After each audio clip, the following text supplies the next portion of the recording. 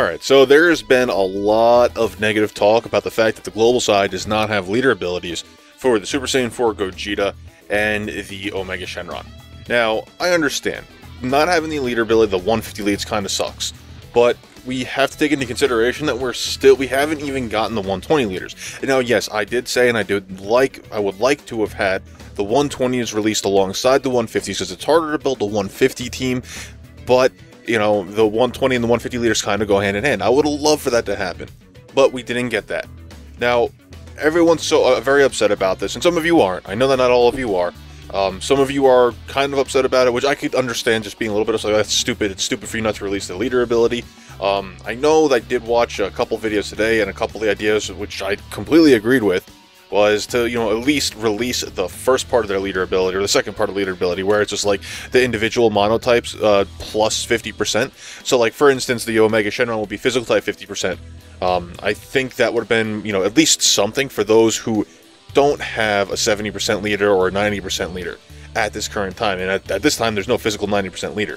So I'm going to go over a small team building guide in terms of what I think can work out to your benefit. I'm not saying these are optimal, but these are definitely some decent teams for what we have available on global, for what you could make at most like the hardest hitting team. I did one rainbow team and one mono team per card that we currently have. Now let's just talk about it real quick. The Peerless Gleam Super Saiyan 4 Gogeta. Now this is his Dokkan form. If you want to know about the full video, when I went over his Undokkan form and his Dokkan form on top of the other cards in the full banner, including the Omega, that's going to be at the end of this video, so just click to the end of that, or I guess check out the video. It only released a couple days ago. I should leave a link in the description. If you're looking for it and it's not there, let me know. But anyway, let's just talk about him real quick. Super attack, 100-time Big Bang Kamehameha. He greatly raises his attack and defense for one turn. So right off the bat, he has that Super Gotenks thing going on. He greatly raises his attack, so he's just completely shooting it up. Now look at his passive skill. Attack plus 120% up. And he has an immense damage modifier. Guys, I mean, yes, he's not like the most amazing unit, but okay, he has a defense of 5,075, which means he has a really good defensive unit. He's really good defensive unit. He's going to be blocking decently. His attack is just freaking nuts. Max potential system, or I'm sorry, max number is 12,000 attack, which is freaking insane. And max base is 14,000, and total max 17,000. I mean, guys, yes, he's freaking crazy. You know, like, this is just my opinion on the matter. I think he's a really good unit overall. I know a lot of people are saying, oh, I'm not pulling on him, I mean, there's good cards on this banner, guys. Don't feel deterred, and like, you're not going to, that you don't want to pull on them just because everyone's saying, oh, it's garbage, this and that. If you don't have the cards on the banner, go for the banner, and you have the least amount of cards, and at least that's what I did on JP, and you probably haven't seen it. Yeah, you haven't seen it yet.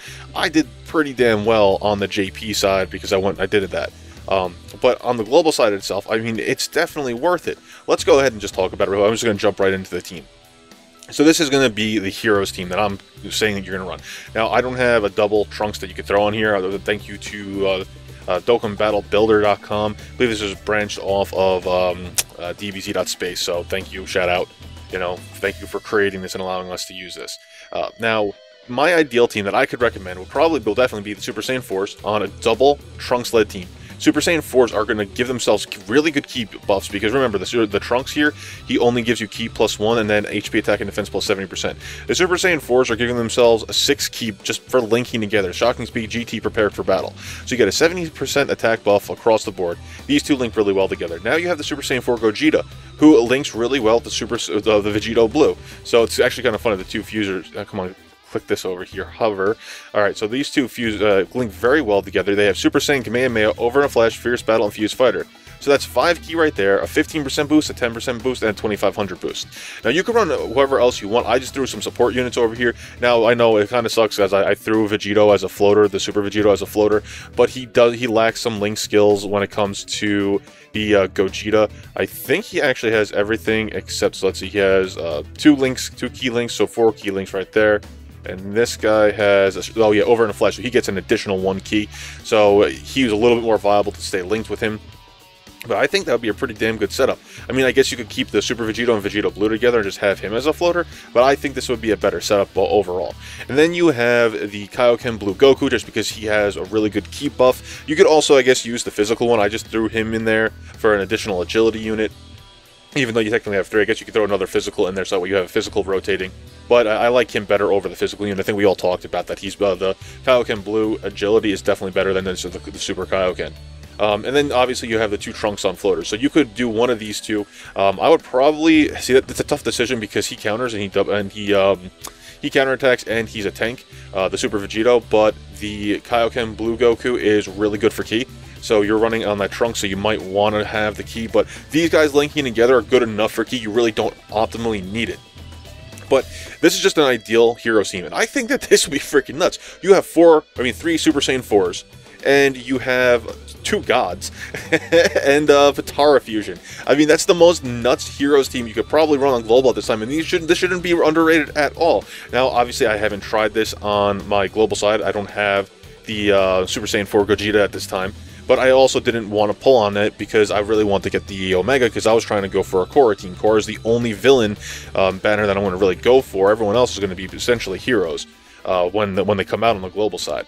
But I will want him at some point. But I mean, overall, this is what I would recommend using. Try him out, see how this team runs. If you do have this team, all of these cards, let me know in the comments below how they run together.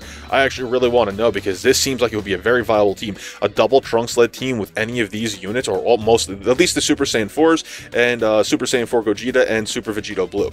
I don't care who you run on support. I mean, I did go over here and link some other support units in case you're missing some. These are really good units for support. Ki Bullpen is ki +3 for all allies when HP is 30% or above. That's pretty damn good. That's just a ki support. So if you guys are lacking key links, you know, if you don't have all of these units, then Bullpen would be pretty good.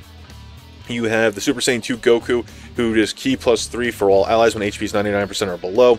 It's a long-awaited serious duel. Now, this is the Super Saiyan 2's Dokkan Awaken. Now, all these are actually the Dokkan Awaken variants. And then the last one is the Super Saiyan 2 Goku, the physical one, which is ki +2 and attack +20% for all allies. Now, preferably, you would want to run this because he gives the attack buff to everyone who's on the team. So I think that would be a little bit more optimal for you, just because he's giving more attack buffs to everyone and ki +2. That's not ki +3, but overall, for who you're running over here, I think that would be damn good. I mean, think of it. Super Saiyan 4 Gogeta and Vegito Blue. Between his counters and his super attack, and this guy's super attack with his immense modifier, his greatly raising attack, and it was 120% attack buff plus the 20%. Dude, yo, it's going to be nuts.